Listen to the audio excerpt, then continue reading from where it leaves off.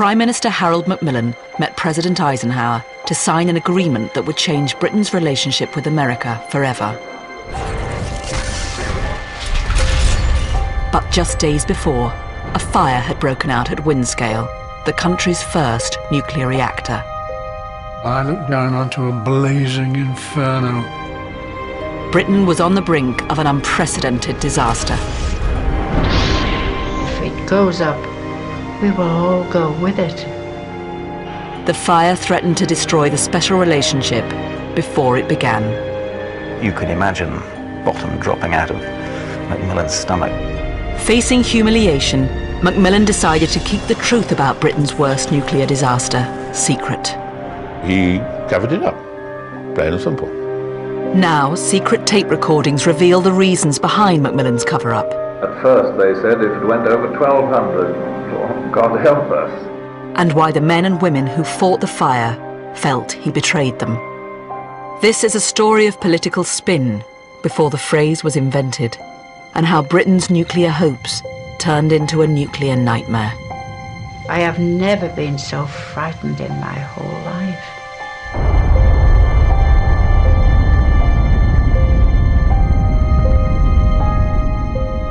Mankind had not faced anything like this ever before.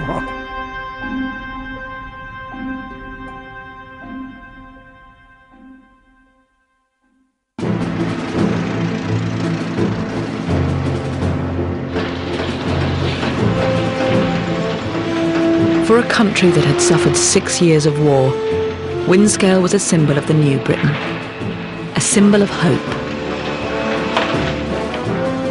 It was a massive engineering project employing thousands of people at the frontiers of science. It was the first big construction site that I'd ever been on. It was like Meccano on a very large scale.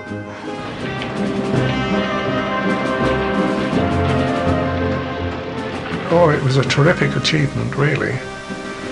Yes. There was a lot of people worked on that. And these were huge projects. I mean, they wouldn't be considered huge today, but then they were. From 1947, the building of Britain's first nuclear reactor at Windscale took on epic proportions. 4,000 tons of graphite were used to build the 2 reactors. The walls were 7 feet thick, the chimney 400 feet high. Occasionally they let me drive their cranes, and it was fun. It was like sort of model railways on a larger scale.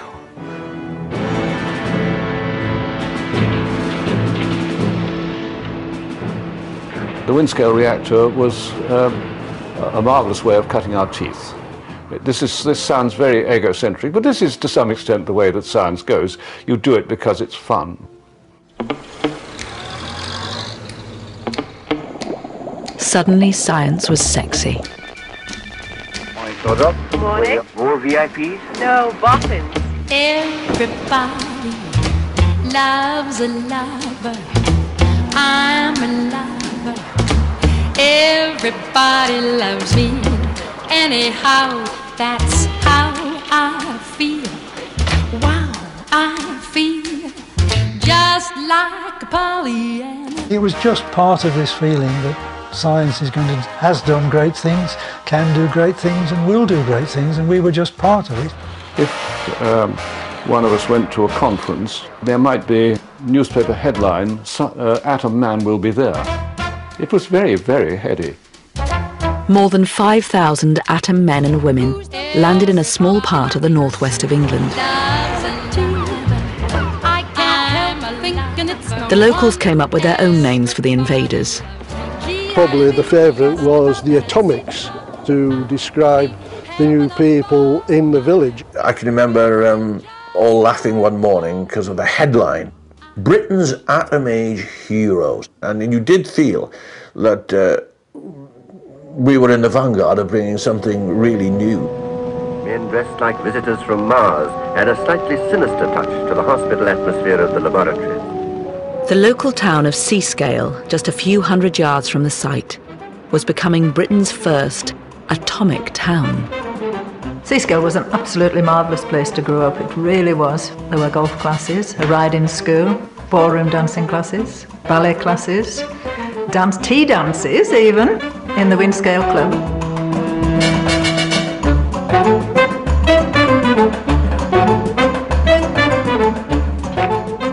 And all the physicists and their wives who came in were new from university, so it was a very young, vibrant population.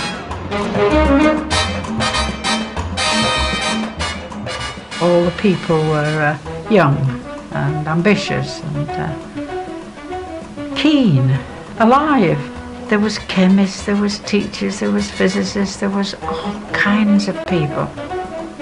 People from all over the world. We all got on wonderfully well, and it really was quite exciting. Seascale was called the brainiest town in Britain. It was the biggest concentration of honours degrees and PhDs of anywhere in the country. Well, it was quite hilarious at school. We couldn't have a physics teacher because they couldn't get anyone to come and teach us. And apparently it was because all the homework that came in, all the physics homework, the standard of it was far in advance of anything the physics teachers had ever heard of.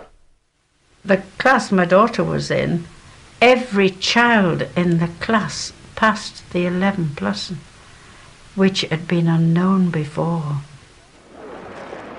In a Britain still emerging from war, Windscale gave people hope. From a point of view of someone just leaving universities and starting a new job, it was great because I was thrown in immediately with 20 or 30, perhaps more, other, mainly men, all in the same boat, and we were all staying at the hostel together, so we all went rock climbing together, and we all played rugby together, and got drunk together, and went to the dance every Friday night in the hostel itself, which was quite the local scene.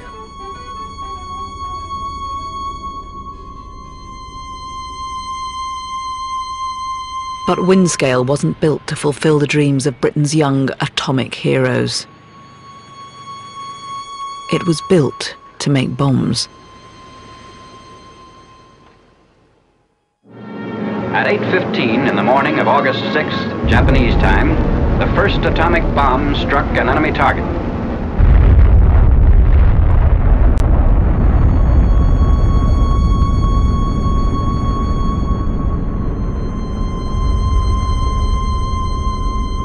The bomb which had ended the war was now seen as the means of keeping the peace. Britain believed its status as a world power was guaranteed by its relationship with America and their joint stewardship of the atom bomb. Neither the sure prevention of war nor the continuous rise of world organization will be gained without a special relationship between the British Commonwealth and Empire and the United States of America. Churchill believed Britain and America had formed a lasting nuclear partnership when British scientists helped build the atom bomb. Although the Americans had financed the bomb project at Los Alamos, a crucial contribution had been made by some of Britain's most brilliant scientists. But not everyone believed in a nuclear partnership between Britain and America.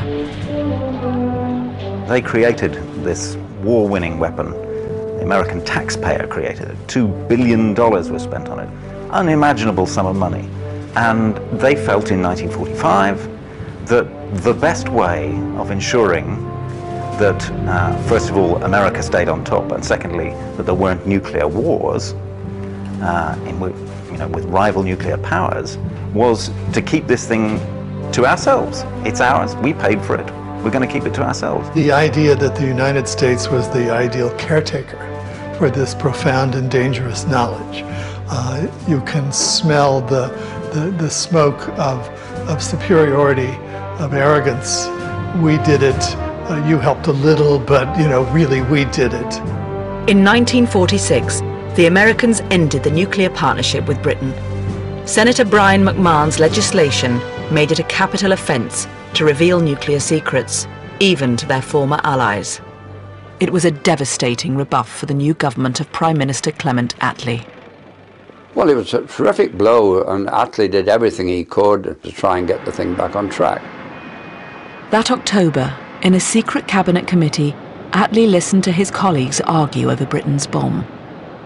There is an enormous anxiety, I think, in the political class in Britain at this particular time, that in order to retain our position for as long as we possibly can, then we have to develop these weapons ourselves.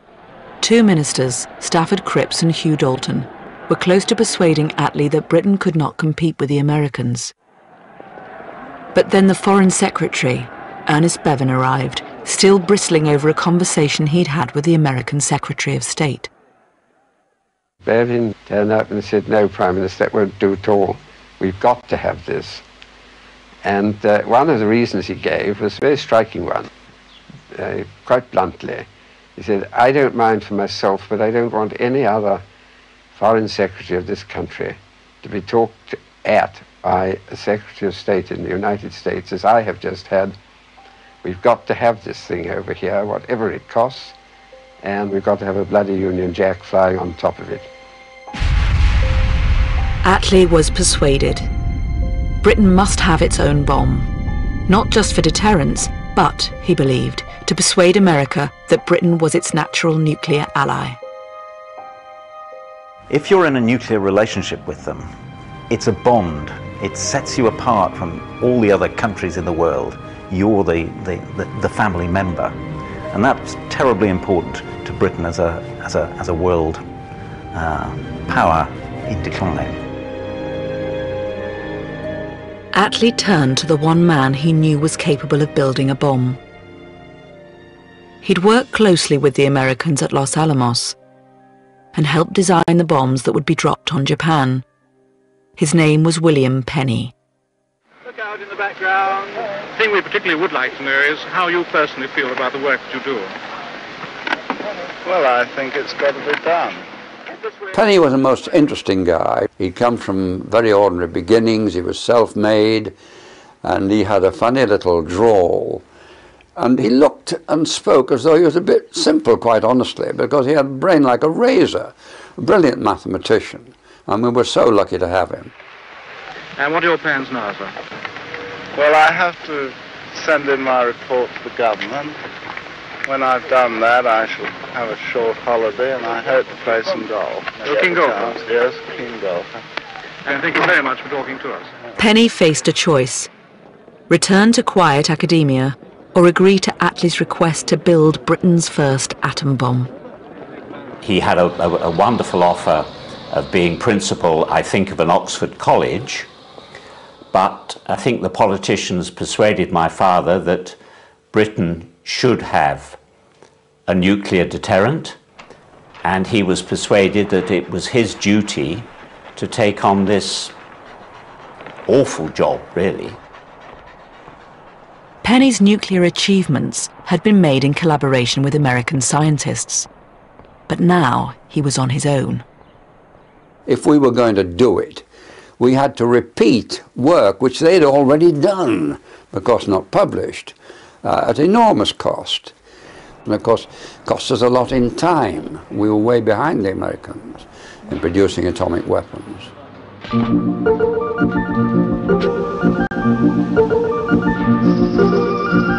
But Attlee had faith in his scientists.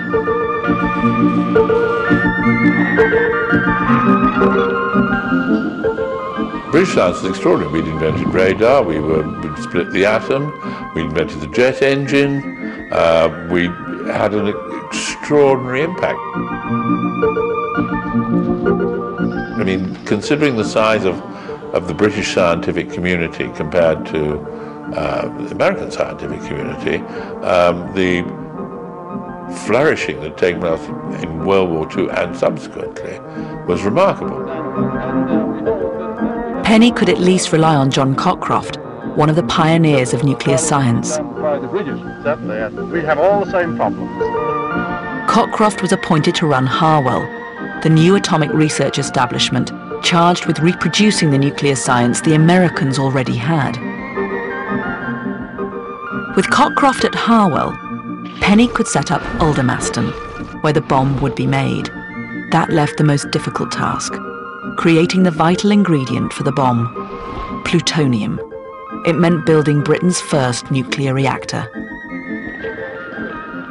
It was a huge task, and it went to Britain's best engineer, Christopher Hinton.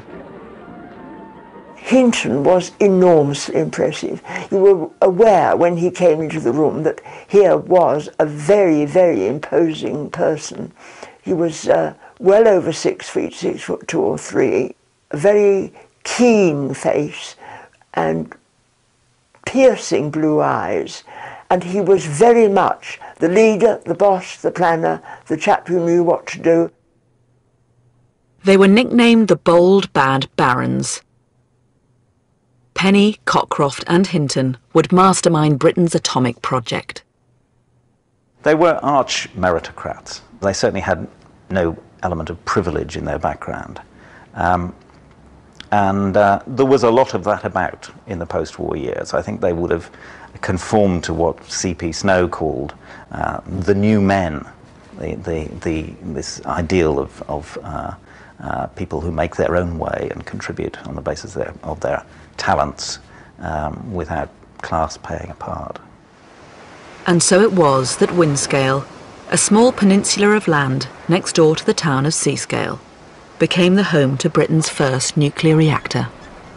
The area had enjoyed brief popularity as a Victorian seaside resort, but by the late 1940s, its main industry was in decline. Well, as with all mining areas, there's been a history of major accidents, and one of the major pit losses here was 104 people killed. It had also been a very depressed area before the war. It suffered massively during the Depression. And so it was an area where people, even though they may have had some questions in the back of their minds, certainly would have seen this as a bright new future and going into a very clean and infinitely much safer industry. And so that's why so many people welcomed it. To build Windscale, Hinton needed the cutting-edge nuclear science to come from Harwell. To Harwell come students from all parts of the Commonwealth and the British Isles to learn something of the power plants of the atomic age.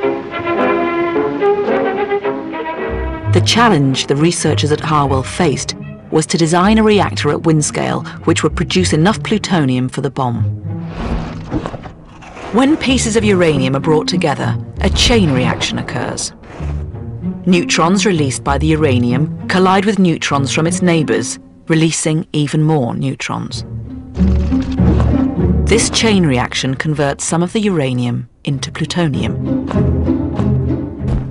But the chain reaction makes uranium ferociously hot. Left unchecked, the reaction could go out of control, like a bomb. The British scientists knew the Americans controlled the chain reaction by placing the uranium in hundreds of channels, drilled through a block of pure graphite, known as the core. The uranium becomes dangerously hot, so to prevent it from catching fire, the uranium was placed in aluminium cartridges which sealed it off from the air. Once the plutonium had been produced, the hot cartridges were then pushed out of the back of the core into cooling ponds of water, so the precious plutonium could be extracted. But the most dangerous part of the process was while the cartridges were still inside the graphite core. Unless they were constantly cooled, they could melt the core or set it on fire. The British knew that the Americans had prevented this in their reactor at Hanford by pouring a constant stream of water through the channels. But this system had a serious weakness. If the water supply failed, the core itself could explode.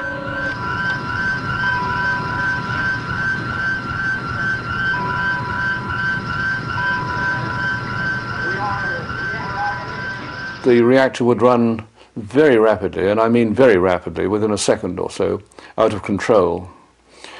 At Hanford in North America, there was a special 30-mile-long escape road built as part of the safety precautions. And we decided this country was far too small to have a reactor with such dangerous possibilities built anywhere, not even in Scotland. But the British scientists believed they'd found the answer. To cool the huge reactor, batteries of fans drive air through a ventilating system around it. Windscale's graphite core would be cooled not with water, but with air, blown through the core by huge fans and taking the heat up and out through enormous chimneys. It convinced them that it would be safe to build a reactor next to Seascale. And work continued on Britain's most ambitious engineering project.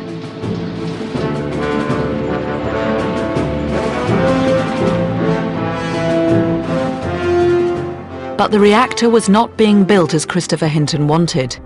He faced a deadline imposed on him by politicians. They demanded that Britain should be a nuclear power by 1952, the same year the Soviet Union was expected to have the bomb. For such new and untried science, it was a horrendous deadline to meet. The development work that should have been done at Harwell was all cut short by the extreme political and military pressure on them, the very, very tight deadlines that were given. With time so short, building had begun before the research work was complete. A year into construction, a scientist at Harwell made a devastating discovery. Construction was well on the way, and the air was going to be discharged up at chimneys, 400 feet high. I think in the early summer of 1948, I doodled on a piece of paper about asking myself what would happen if one uranium rod were to catch fire. And I didn't much like the answer. Price realized that if an aluminium cartridge burst, the uranium could burn and the powerful air cooling system would blow radioactive dust up the chimney. There was nothing to stop radioactivity blowing out over Seascale and beyond. So I went to the next committee meeting and said that I think that it would be desirable to filter the air coming out of the chimney. And it went down like an absolute lead balloon. The chairman leant back in the chair and said, "Don't be so silly, lad. 2 tons of air go up chimney every second, can't filter that." And it was considered such a fatuous remark that it doesn't even appear in the minutes of the meeting. Many thought filters would be an unnecessary delay, but John Cockcroft backed Price and ordered massive concrete filters to be winched 400 feet and attached to the top of the chimneys. That is why the filters are known as Cockcroft's follies. At least they were. The word folly did not seem appropriate after the accident. It was a warning for Hinton. In Whitehall, meeting the deadline for the bomb was more important than the safety of the reactor. Hinton never took any chances with safety because of this pressure, but he was really having to work almost from hand to mouth. But the shortcuts taken with safety would later haunt the man who built Windscale.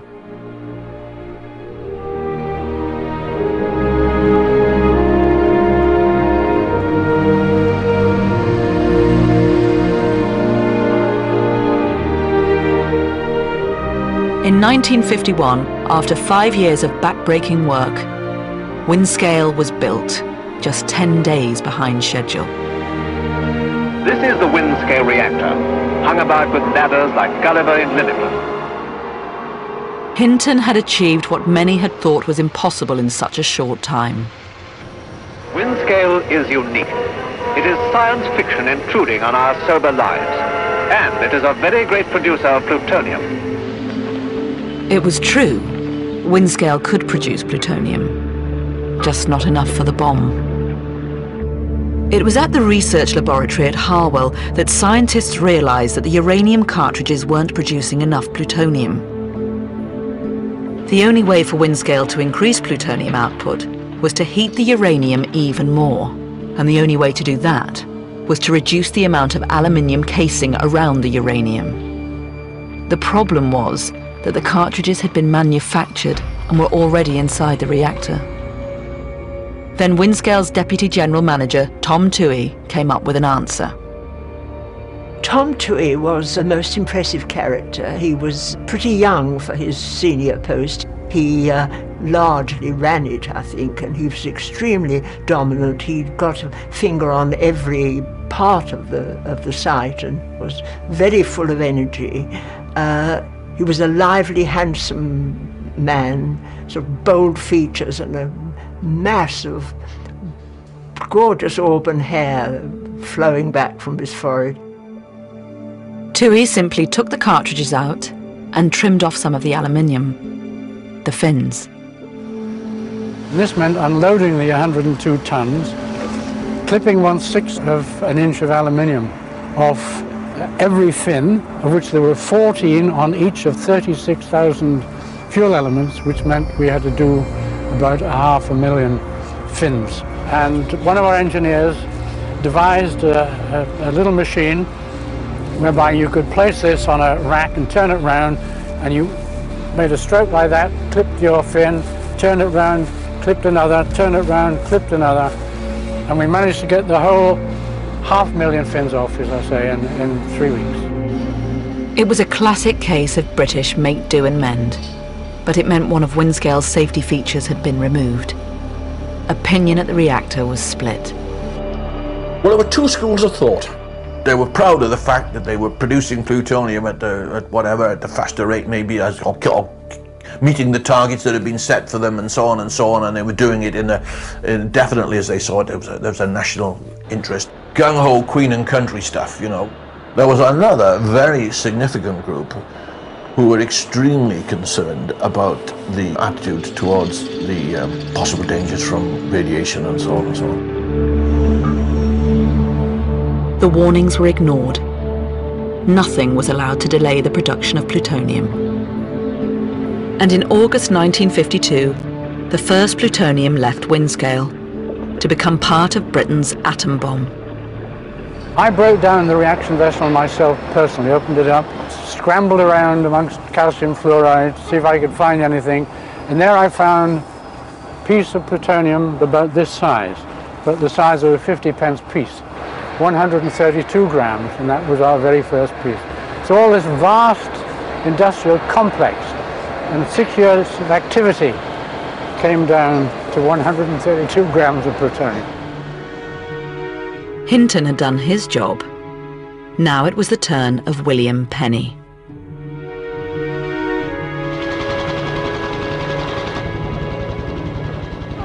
Seven years after helping the Americans build their bomb, Penny gathered his team for the crucial bomb test in Australia.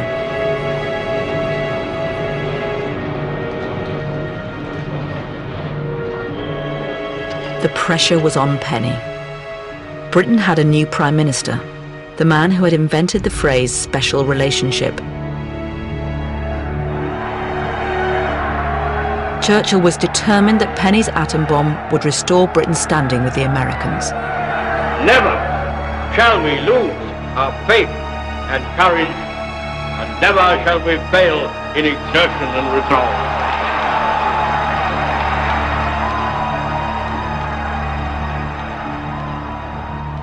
And the word went round that on the Permanent Secretary's desk in the Ministry of Supply there were two forms, and one said, "Hard luck, Dr. Penny." The other said, "Congratulations, Sir William." Now the key, turning the circuit into position to fire. Minus 1.5 minutes. 5, 4, 3, 2, 1, now.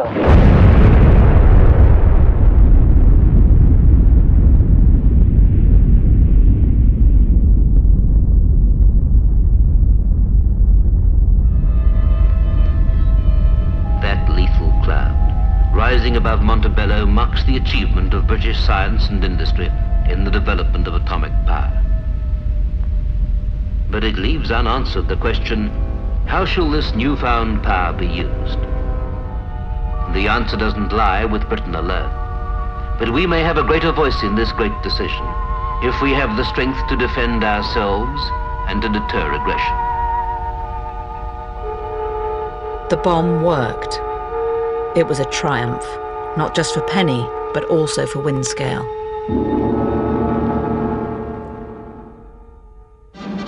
Britain's bomb maker, now Sir William Penny, came home to a hero's welcome. Can you, sir, at this stage tell us anything at all about Montebello? No, not at all. Closed book at the moment? Yes, completely. And have you anything else to say for us, sir? The achievement of this group of people is inspiring. It was a case of brain power and ability and will triumphing over meagre resources and an austere climate and all sorts of political difficulties. I would defy anybody to follow the career of Bill Penny through this period, or of Christopher Hinton, and not feel uplifted by what they did in the teeth of all sorts of difficulties. Armed with the atom bomb, Churchill was sure he could persuade the Americans to re-establish the special relationship and Britain's place at the top table.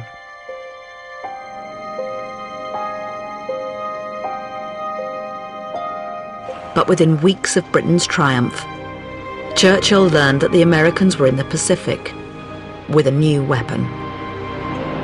The blast will come out of the horizon just about there. And this is the significance of the moment. This is the first full-scale test of a hydrogen device. If the reaction goes, we're in the thermonuclear era. For the sake of all of us, and for the sake of our country, I know that you join me in wishing this expedition well. It is now 30 seconds to zero time. Put on goggles or turn away. Do not remove goggles or face burst until 10 seconds after the first light. It was a shock.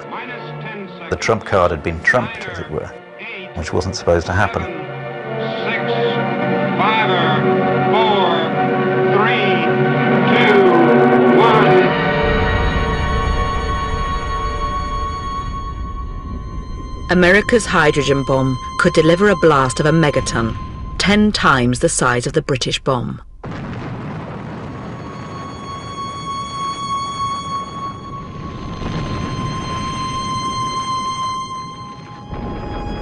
I think that they realized very quickly then that Britain couldn't actually compete with the United States, and probably couldn't compete with the Soviet Union ultimately. In Congress, leading senators spoke out against sharing their new nuclear secrets with Britain. President Eisenhower has not proposed, and I'm sure the Congress would not be willing. I don't know if even our allies would ask that information be given to them with respect to the mechanics of the weapon, how it is made, how it is put together. That is too vital to our own national security to be disclosed to anybody. An American senator said that a partnership with Britain would be like trading a horse for a rabbit. But Churchill would not abandon his desire to see Britain and America as nuclear partners. Secretly, he ordered Penny to develop the hydrogen bomb. In a sense, that made the stakes higher for developing a hydrogen bomb. This was something they had to do. This was one thing they could do.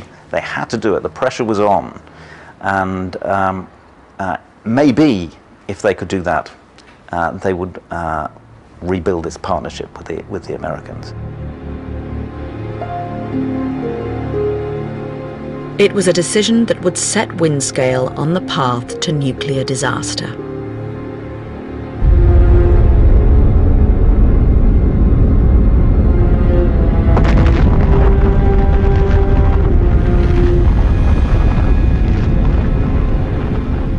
Building an H-bomb would require not just more plutonium, but a new material called tritium. But Windscale had only been designed to make plutonium, and the reactor had begun behaving unpredictably. Unknown to the operators, a process was building up whereby the main material of the reactor was beginning to be different from an ordinary construction material. It was the graphite core that was causing alarm. its temperature would suddenly increase dramatically. The Windscale men, concerned that the core could catch fire, switched on the fans and blew the graphite cool. The radiation had caused the graphite to store up energy. At any moment, it could be released as heat and potentially start a fire. So the scientists invented a procedure to control the release of stored energy, called a Wigner release. By heating the reactor to much higher temperatures, the stored energy would be released gradually and the danger averted. We were told that the graphite grew, and by running it at a higher temperature for so long, you release the energy in the graphite and it returned back to normal, which is, that was kind of a learning curve, all this. In fact, everybody was on a learning curve there, really, from, ground floor to top level.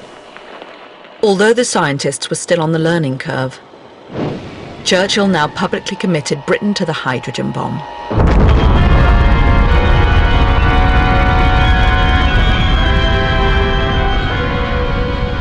We have seen what the effects of an airburst atomic bomb, heat, radiation and blast, might do to a typical British city.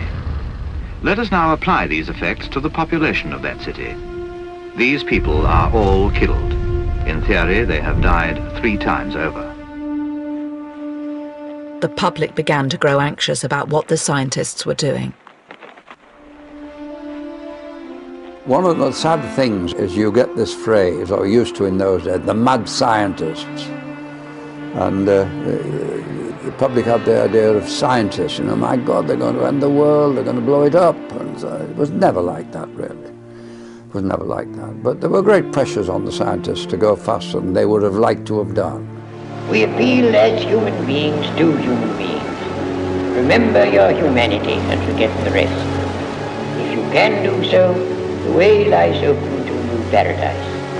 If you cannot, there lies before you the risk of universal death. 17th of October 1956. A new reactor, Calder Hall, opened just yards from Windscale. This was the public face of nuclear science, which would, politicians hoped, answer the growing concern about the work of the nuclear scientists. Today, scientists, engineers and statesmen from 40 different countries have... It was worthy of a royal unveiling.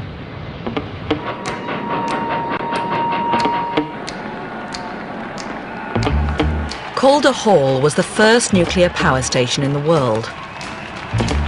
Everybody loves a lover. The public were promised electricity that would be too cheap to meter. Anyhow, that's how I feel. Wow, I feel just like Pollyanna. It is with pride that I now open Calder Hall, Britain's first atomic power station. As the Queen sent electricity into the national grid, what the watching public didn't know was the new reactor hadn't been built just to make electricity. I believe there were times when it was taking electricity out of the grid rather than pumping it in. It's always been a cover, to some extent, for plutonium production. It took the edge off the destructive aspects of the bomb, which the government regards as good propaganda. We're doing this because it's going to be positively good for the people. I'm not going to blow them all up. We're going to get some electricity out of it. Secretly, Calder Hall was helping Windscale produce more of the material it needed to meet the demands of the bomb programme. Britain had got to make its mark, and the way to make its mark was not to build a nuclear power station, but to let an H-bomb, sadly.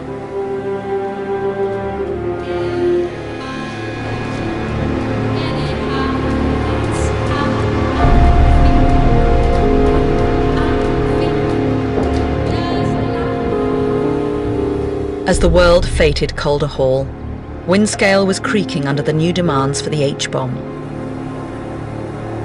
The more modern Calder Hall was a closed system and couldn't blow radioactivity into the atmosphere. But readings taken around Windscale had produced alarming results. Frank Leslie, a Windscale research scientist, discovered high levels of radioactivity around Seascale. some of the radioactive cartridges had got stuck. They'd become lodged in the back of the reactor, bursting open. The famous filters, Cockcroft's Follies, had failed to prevent the radioactive dust being blown out over Cumbria. But Leslie's warnings were kept quiet. Though it was known at the highest political level, somebody up there also said it was to be kept secret. And that had very unfortunate repercussions because, again, for reasons I don't know, people in the research laboratories at Windscale were not allowed to know about it. Then Britain's H-bomb project was hit by a new deadline.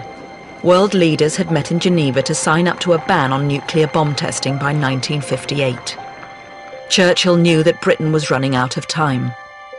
It had to be hurried because of the nuclear test ban treaty.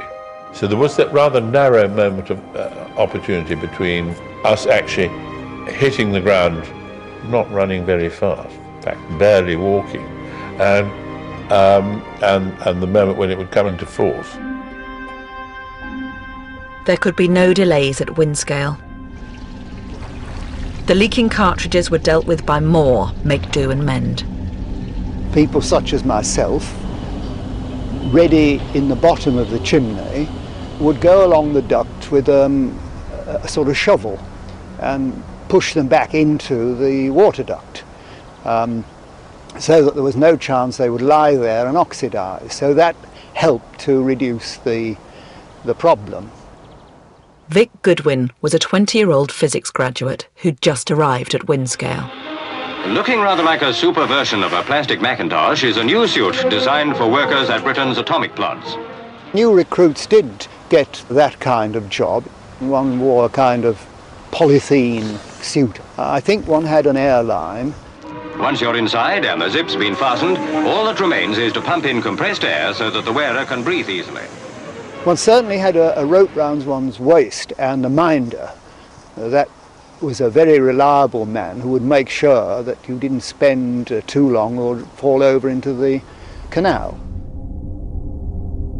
It wasn't just unpleasant work, it was dangerous. You had to strip off as soon as you got there and put factory clothing on, and then on the way home you all had to shower, and then you could go right through and then collect your clothes at the other end and come back in the clothes you went in. But you never wore your outdoor clothes on the factory, completely from head to toe. They were even vests and underpants and socks and shoes. Oh, he got scrubbed in the showers and he came home with bandages on. The radiation dosage that we're allowed to take then was much higher than it is today.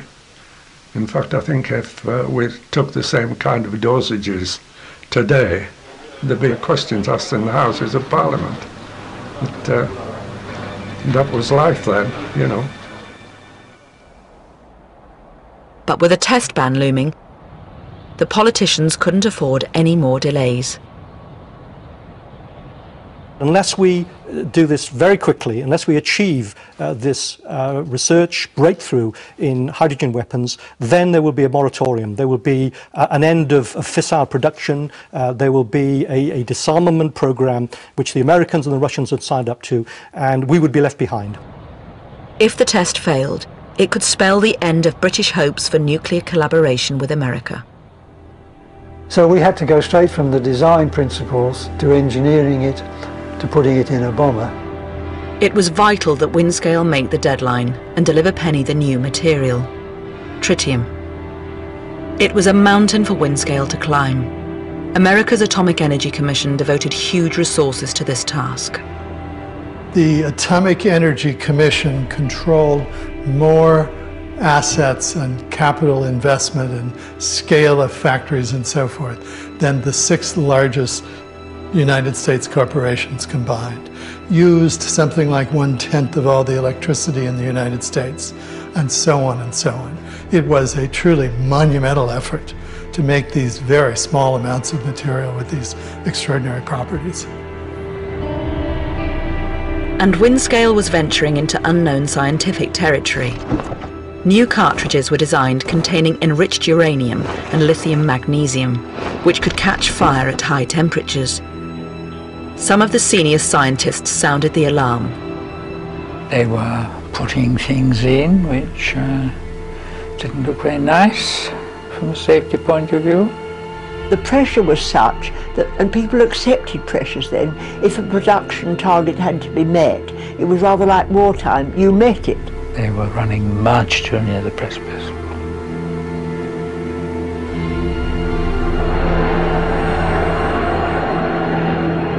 But the warning signs couldn't have come at a worse time for the government. Britain's failed attempt to win back control of the Suez Canal had been a national humiliation. The American President Eisenhower had refused to back the British action. Suez is undoubtedly the lowest point in the post-war special relationship with the United States. The United States effectively causes the withdrawal of Britain from the Suez operation itself. Britain's new Prime Minister, Harold Macmillan, was not prepared to accept that the debacle in Suez was proof that Britain was no longer a great power. Every now and again since the war, I've heard people say, isn't Britain only a second or third class power now? Isn't she on the way out? What nonsense. This is a great country, so don't let's be ashamed to say so. Macmillan was convinced he could deliver what he called the Great Prize, because of his friendship with the American president. They'd had a very close wartime relationship in North Africa. They'd remained friends during the post-war period. They knew each other very well. They trusted each other. In March 1957, Macmillan met Eisenhower in Bermuda. He felt, I think, that his relationship with Eisenhower was so close, the trust was so great, that he could deliver what no other British Prime Minister had been able to deliver. Macmillan urged his friend to convince Congress to share their nuclear secrets. But he knew that Britain would have to prove it was America's nuclear equal. America's H-bomb had produced a blast of a megaton, 10 times the size of Britain's atom bomb. Britain's H-bomb needed to be a megaton. Somewhere along the line, the magic megaton had been mentioned. A vast military force gathered in the Pacific for the H-bomb tests. The stakes for Penny had never been higher. The tests in May and June 1957 are politically very important indeed, because there is this pressure for a moratorium on nuclear testing. The politicians really see an opportunity during this period to influence the Americans.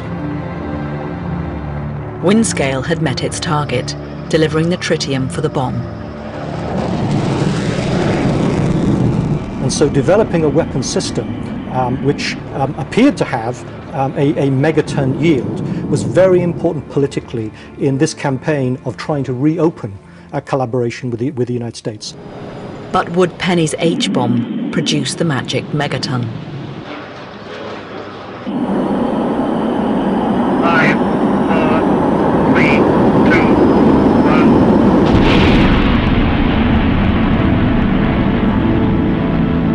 1. It was an embarrassing failure. The blast was nowhere near a megaton. It was barely bigger than the atom bomb of 5 years earlier. But Penny had a backup plan. Another bomb. It was called Orange Herald. I thought Orange Herald was a stupid device. It wasn't elegant. It couldn't be developed any further, a dead-end design, and it consumed an enormous amount of very expensive fissile material. It's not what I would have recommended, but I wasn't in charge. It wasn't an H-bomb at all, just a massive atom bomb they were convinced would produce a megaton. It needed huge quantities of plutonium and the magic ingredient, tritium. If you hoped to get a lot of big bangs, you need a lot of tritium. It was as simple as that. And so the demand for tritium on places like Windscale went up considerably. As the Orange Herald test approached, Windscale was suddenly ordered to increase production of the new material, tritium, by 500%.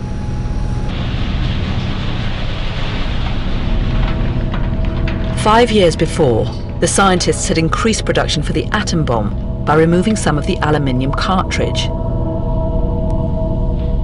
To try to meet the demands for the H-bomb, new aluminium cartridges had been made to house the uranium and lithium magnesium. And once again, some of the aluminium casing was then removed to boost production by increasing the heat of the reaction. They also doubled the amount of lithium magnesium in the cartridges. But some expressed alarm at the danger of a nuclear accident. I would have said it was a reasonably green situation until the end of 55. I would have said it was orange in 56 and red from January the 1st, 57.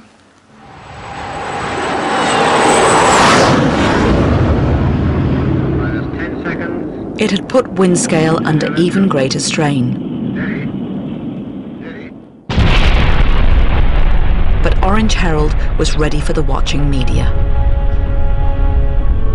When the flash comes, you see it round you, although you can't look at it. It's sort of every rivet on the ship sort of lights up, every bit of metal. And then after that, quite a long time after, you get the blast. So you see the thing very immediately. But you think, oh, well, it's all over, and suddenly you're hit by the blast. And it's very impressive.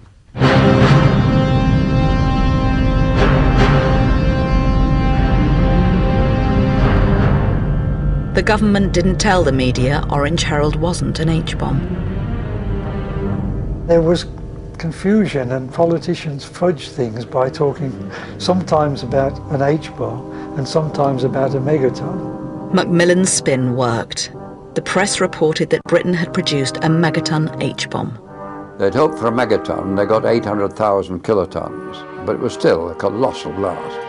There's a lot of press coverage of those tests, which suggests that Britain has developed an H-bomb. There is no desire to put the record straight at this particular time, for largely political reasons. But the Americans weren't deceived into thinking Britain was now their equal. The scientists were trying to deliver, they were disappointed in the results, and so I think there must have been enormous anxiety in Whitehall at this time that maybe, given the pressures, we wouldn't be in a position quickly to renew the collaboration, which was the great prize as far as Macmillan was concerned. Macmillan was undaunted. He ordered Penny to prepare another H-bomb test. But Windscale had already reached breaking point. The problem is that there was nobody to say no. Weeks after Orange Herald, Christopher Hinton, the man who led Windscale through so much, dramatically left. He was utterly upset towards the end of his stay with what had happened, and he sort of had a semi-nervous breakdown. Windscale had lost its bold, bad Baron, just as the scientists were warning of impending disaster.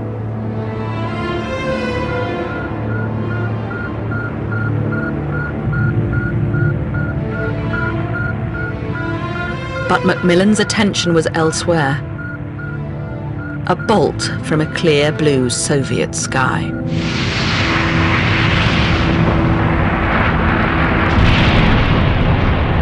The Russians launched Sputnik, the world's first satellite. Suddenly, America was vulnerable to a Soviet attack.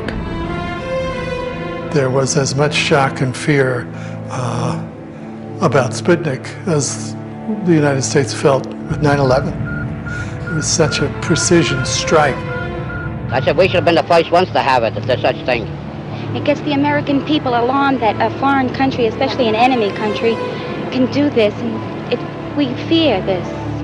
One small satellite orbiting the Earth, and yet a profound convulsion in American society as a result. Macmillan seized his chance.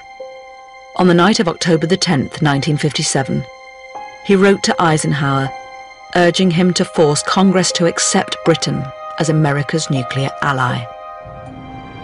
But even as he wrote, 300 miles north, events were unfolding which could steal the great prize, just as it was in his grasp. If you're a fatalist or believe, like the Greeks, in the malign influence of the gods, you could point at that week and say, it was extraordinary that the very evening that my grandfather wrote to Ike, my dear friend, saying all the plans that he had, that very evening, the fire started at Windscale.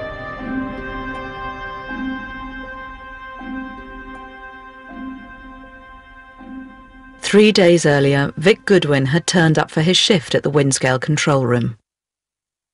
The men monitoring the temperature gauges on the control panel had noticed that the reactor was heating up, more than it should.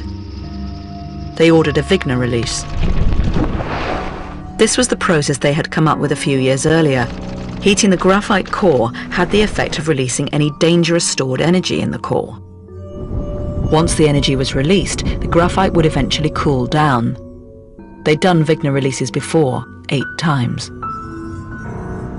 If the Wigner release worked, Goodwin would see the temperature rising all across the core, showing the stored energy was being released. Instead, the temperatures were falling when they should have been rising. The Wigner release hadn't removed the stored energy, except in one channel, 2053, which did appear to be releasing its stored energy. Unlike the rest, its temperature was rising.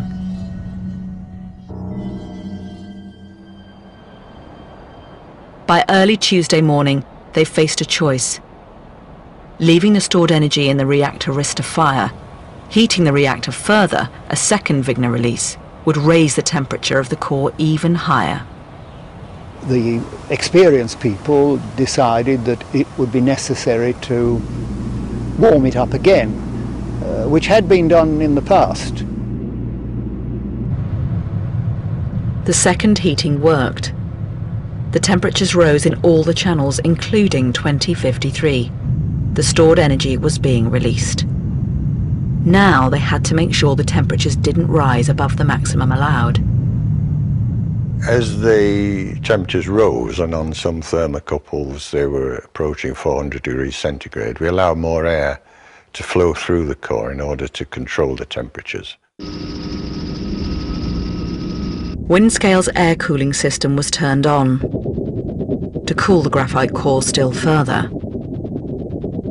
But by Thursday morning, it was clear the reactor was behaving unpredictably. I was rather puzzled because some areas of the core which had been cooling on Wednesday were now heating up again. Goodwin checked the radiation levels coming out of the chimney. They were high enough for him to believe a rogue uranium cartridge was the cause of the problem. In my opinion, we'd got a badly burst cartridge, fuel element, uranium fuel element.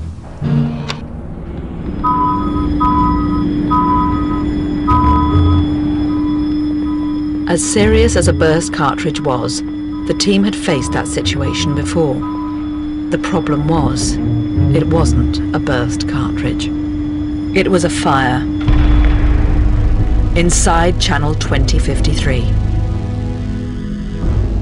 The cartridges, which had been redesigned to increase tritium output, had caught fire.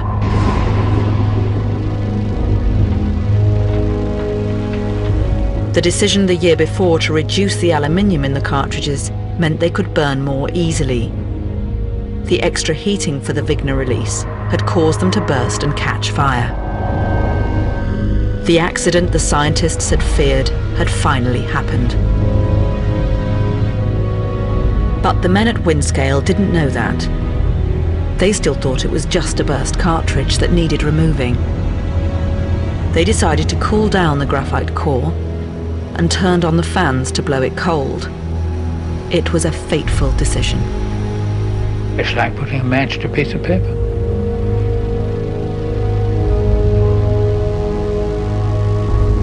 The fire will spread along the material. In trying to cool the core, they had fanned the flames of the fire, causing it to spread throughout hundreds of channels. The fire was soon burning out of control, radioactivity pouring out of the chimney. The activity in the chimney went up a lot, and it became obvious that something was really adrift. Outside, arriving for work, Eddie Davis could already see signs of the fire. I was walking down the road towards the pile and looked up at the chimney because we were responsible for the filters on the chimney, and saw this smoke coming out of the chimney. In the control room, all eyes were on the temperature gauges. I came down and went into the control room again, and by then quite a lot of people had gathered in there.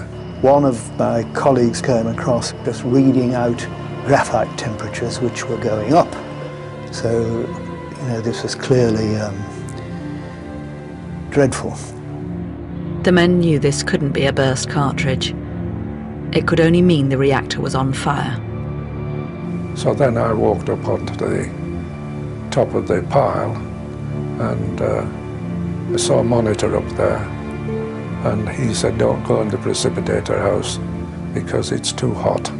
There's too much radiation there." There was no emergency plan for dealing with a fire. The men were on their own. He just said there'd been an incident. And I said, "Incident?" He said, "Yes, I can't talk about it, love. I won't be coming home. I'll let you know as time goes on." Everybody was very subdued. And of course, nobody knew what was going to happen or how to treat it. The longer they did nothing, the more the fire would burn, and the more the radioactivity would pour out onto Seascale.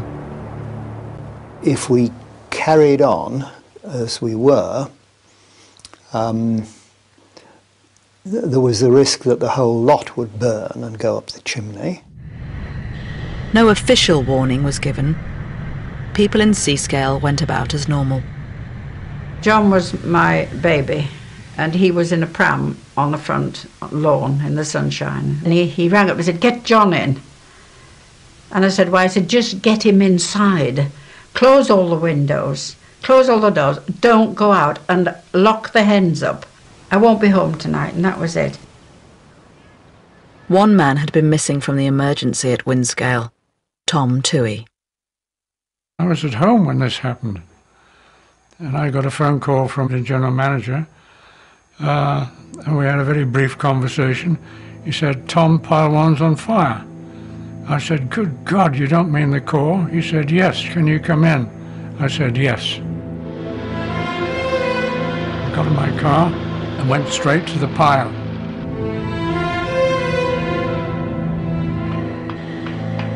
I could climb up 80 feet into the air, no lift, with a respirator on my face and a bottle of air on my back, to look down holes at the back of the reactor.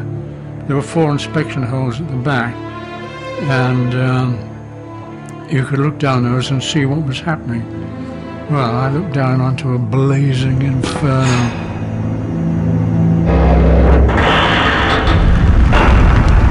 And it went through my mind that if the temperature exceeded 600 degrees centigrade, the floor on which I was standing could collapse.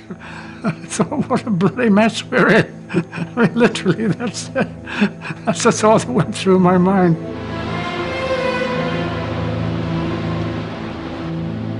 Word started to get out in Seascale.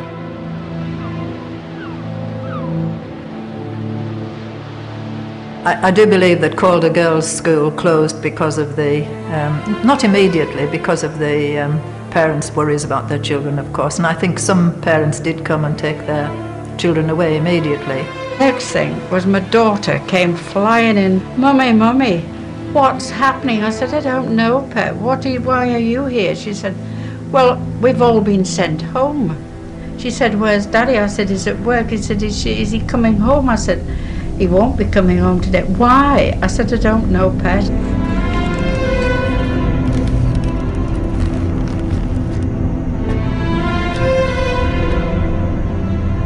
half the village vanished. A lot of the fathers of children and husbands of wives must have been able to get through, or some, but they immediately said, get out, go to your mothers, go to your aunties, go, just go. And within overnight, there was only half of us here. I wasn't going to move as long as my husband was there. I was going to stop here. This was a blazing inferno, and we knew it was pushing radioactive fission product waste up the chimney all the time, and we didn't know what we could do to stop it in the first place. The decision was taken, I'm sure it was the right thing to do, to try to get shut of as much fuel from the core as possible.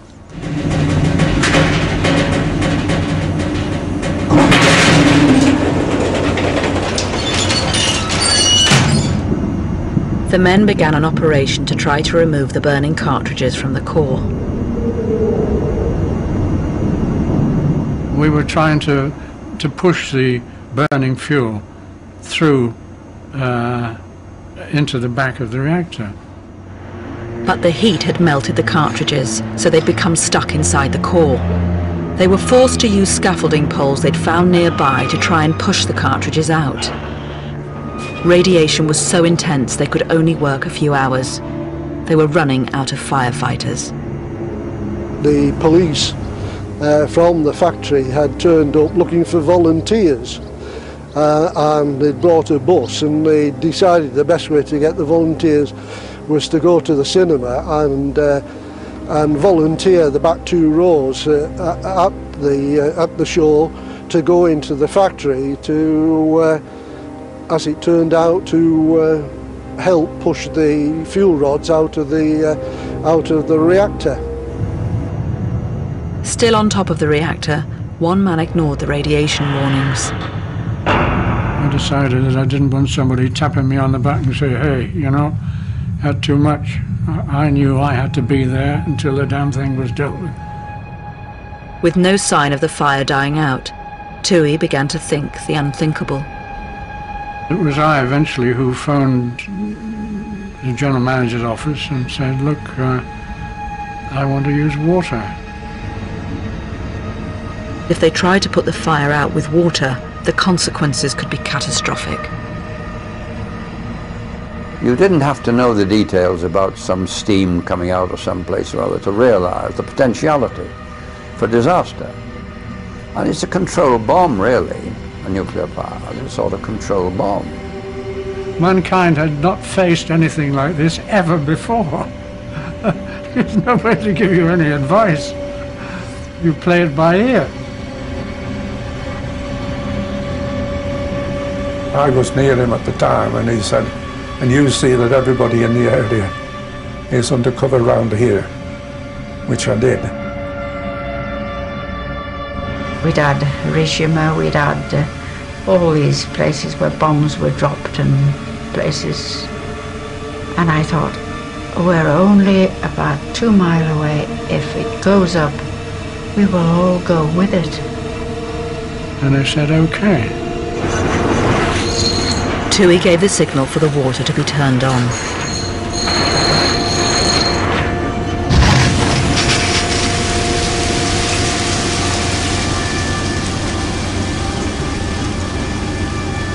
The pressure was too high, so I had the pressure reduced so at least the water was then sinking down through the channels into the fire itself.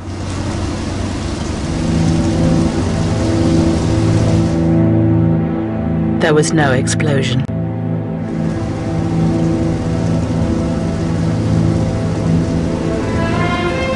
But the water wasn't putting out the fire. Tuohy had one last hope.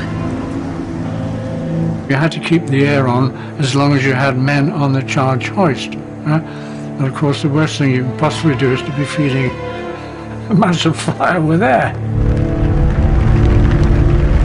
So I phoned up the general manager, Davy, and said this water's having no effect, but I proposed to shut the air off.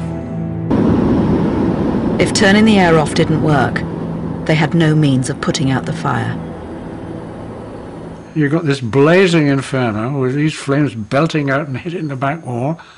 Air goes off and just like that. Absolutely incredible.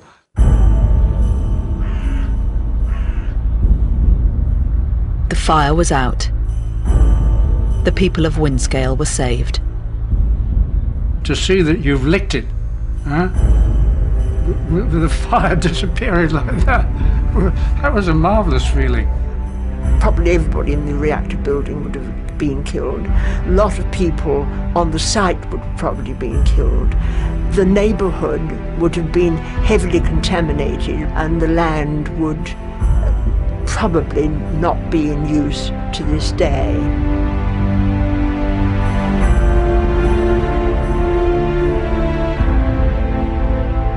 I was so pleased to see him home, because I honestly didn't think I was going to do.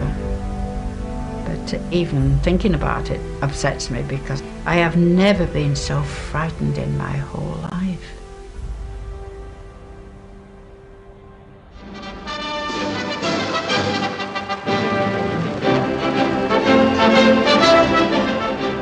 The Atomic Energy Authority have announced that some uranium cartridges in the center of the atomic pilot Windscale became overheated yesterday. The authority have said that staff are now reducing the temperature of the pile with water. At the moment, a northeast wind is blowing across the Windscale factory and is taking any radioactive dust or vapor out to sea. In fact, it had been turning the air off, not the water, which had put out the fire. And many believed the wind was blowing the radioactivity inland. Well, my impression was that it was blowing a bit eastward, which would probably be heading more towards Scovell, you know, at that particular time. The immediate concern appeared to be contaminated milk and the risk that babies could develop thyroid cancer. The government ordered all the milk produced for miles around to be poured away. Emergency at Windscale atom plant, and the milk from 200 square miles of farmland is condemned as radioactive. But for these filter tops, once nicknamed Cockcroft's Folly because Sir John Cockcroft insisted on them, farms much farther away would have faced not emergency but disaster. The farmers carry on as usual, for cows have to be milked, whatever happens to the milk afterwards. You can't explain radioactivity to a cow. Yes, well, I mean, they had to demonstrate how concerned they were. Wonderful public relations. Oh, they are concerned, a wonderful crowd. Now the worst seems to be over, though Mr. Stan Ritson, who helped to bring Windscale's overheated reactor under control, was radioactive for 4 days and couldn't even kiss his wife till the Geiger counters gave permission. The press hailed the Windscale men as heroes. But within days, the men who had fought the fire would be fighting to clear their names, as Windscale became part of a political cover-up. For Macmillan, the fire at Windscale was a major embarrassment. He was only days away from a meeting where President Eisenhower would announce that Britain was fit to be America's nuclear ally. Macmillan ordered a closed inquiry under Sir William Penny, the man who had led Britain's bomb project. 6 days after putting out the fire, the Windscale men were called in, one by one, to account for their actions. The evidence they gave was deemed so sensitive that only now, for the first time, can the tapes be heard. In a room just yards from where the fire had raged, Sir William Penny opened proceedings. To investigate into the cause of the accident at Windscale and the measures taken to deal with it and its consequences. Now, before we start, would you be good enough to say what your job is? The impression that I've retained is going into a room and seeing this very large man. Penny was a big man, but extremely pleasant, courteous and thoughtful and very polite indeed. If you wish to smoke, please do. For 9 days they gave their evidence. They were truly exhausted, and they were all worried to death, and both for themselves and for the plant. And, you know, it had been a dreadful experience for them, and you can hear it in the voices of many of them. At first they said if it went over 1,200, oh, God help us. And when it kept on creeping up, it was quite frightening just not to know what might happen. I was called in, and I remember they wrote up on the blackboard a list of things that they wanted to know. Things had had to be investigated pronto, quick. As the evidence mounted, the role of the new cartridges introduced for the H-bomb became central. Now, is the question, sir, anything Mr. Rotherham can tell us about isotope cartridges? Yes, I can tell you they're dangerous. Various different things are being cooked up in the reactor, not just uranium, you see. Because they were also making material for tritium, for the thermonuclear bomb, the hydrogen bomb as well, in there. But the tritium certainly was a critical one. Some of the men told Penny that they believed the new lithium-magnesium cartridges had started the fire. The analysis does, in fact, give a very clear indication of what the sequence of events was. What is this sequence? You can get an AM cartridge which will, if it's perforated, it will burn. If it burns, the temperature in the channel will rise 700 or 800 degrees centigrade. And again, I would have thought that graphite and fire might very well burn under those conditions. Yes. Oh, thank you very much.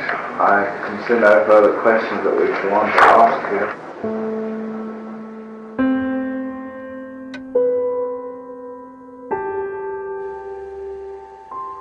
Penny began to focus on another possible cause. He asked if the decision to have a second nuclear heating or Vigna release had been a mistake. You did say that you couldn't quite remember whether it was you or not that put on the second nuclear heating. Do you reckon that was the right decision anyhow? Yes. We've done this reheating several times before with no serious ill effect. Thank you. The men were adamant that they hadn't caused the fire. They'd followed the tried and tested procedure.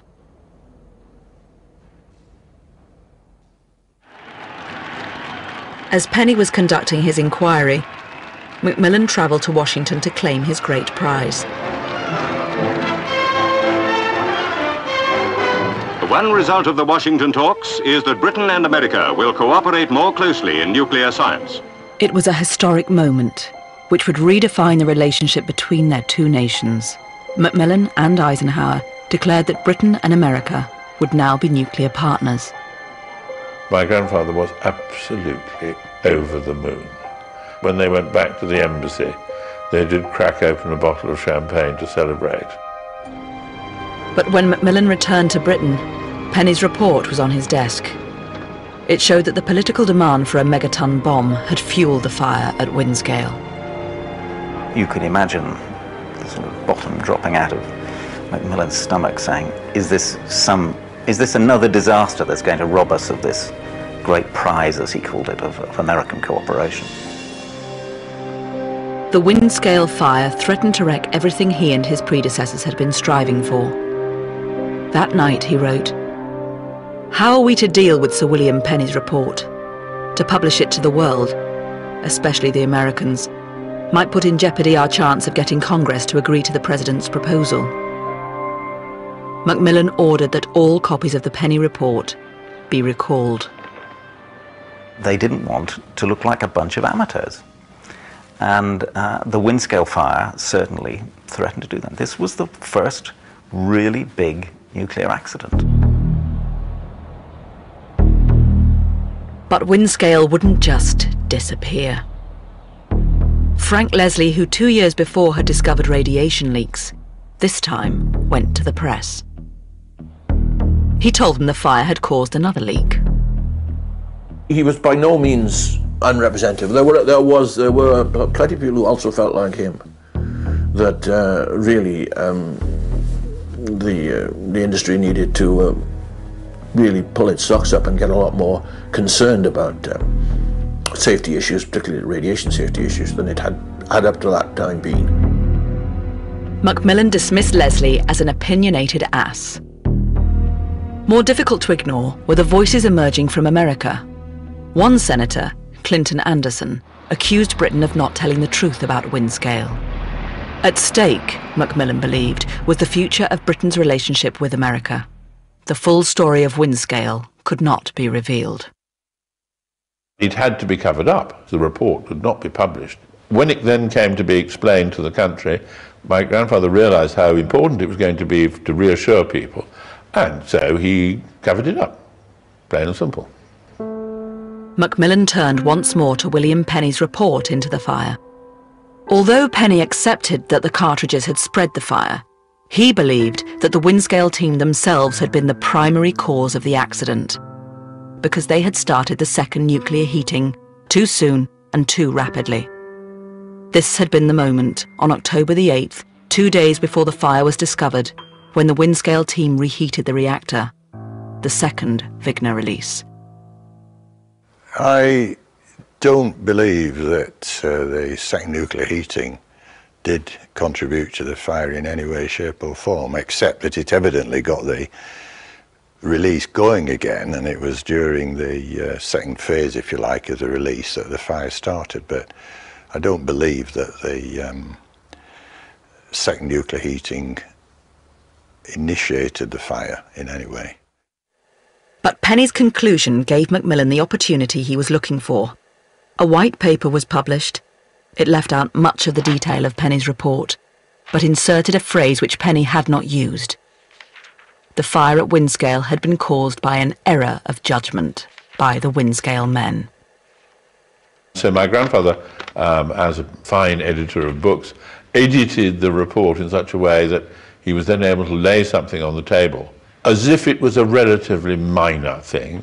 Most politicians then regarded the Windscale fire rather as they might have regarded a minor accident in a colliery. Happily the chaps got out, you know, that sort of thing.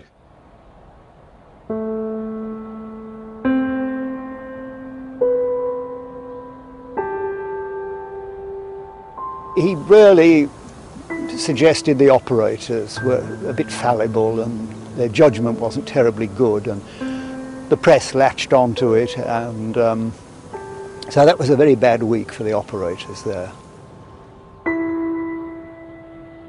The reaction then was very, very bitter, because they felt that the blame, which was not theirs, had been by implication loaded onto them. They'd been made to look as though they didn't know what they were doing, and they'd not, you know, and it was all their fault.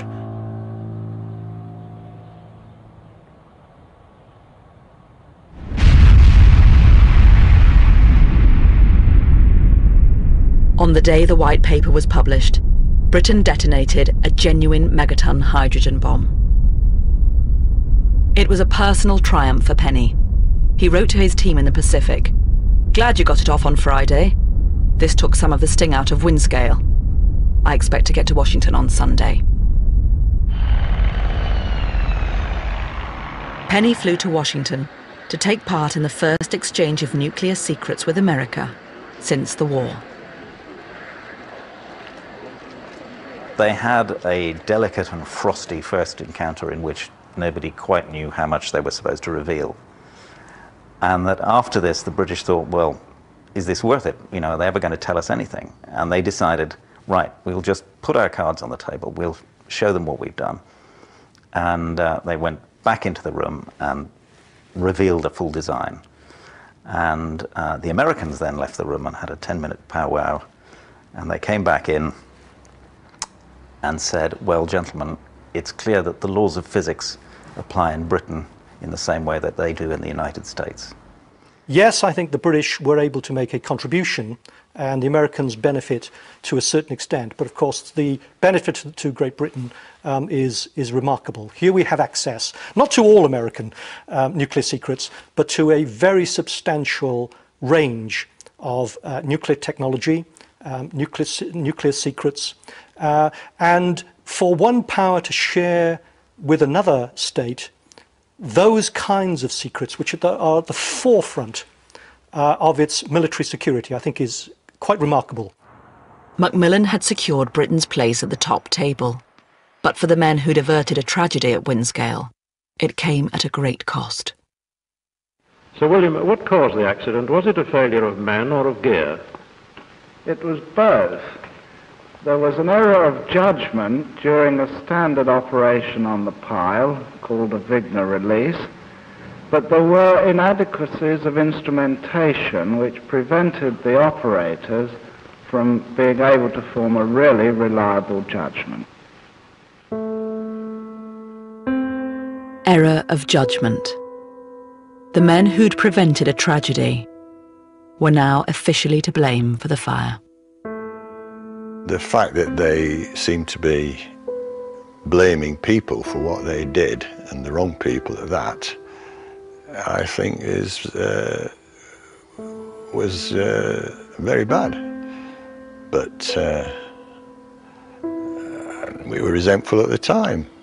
And I certainly think it was absolutely disgraceful to then cast the blame at junior people who had no means of defending themselves.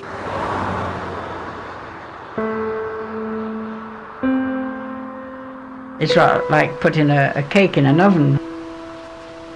If you haven't made the cake, you know, if it doesn't come out right, it's not your fault. That's how I've thought about it. But the people of Windscale were perhaps the first to realise that a new Britain was emerging. The trust between leaders, scientists, and men which had been forged in wartime had begun to disappear. Most of the people on this site had been in the services, as had I. They were all accustomed to doing their best, and they rather expected a pat on the back now and then. And I think it came as a terrible shock when they were held up in the press as being, you know, inadequate. And that attitude lives on even now, 50 years later. Months later, the Americans visited Windscale. They met senior managers there, who described what had happened the previous October. They all held forth as though they fought the fire. And I was sitting there, not a single question was put to me, the man who dealt with the situation. How did you feel about that? Well, well, how polite do you want me to be? I thought, what a shower of bastards.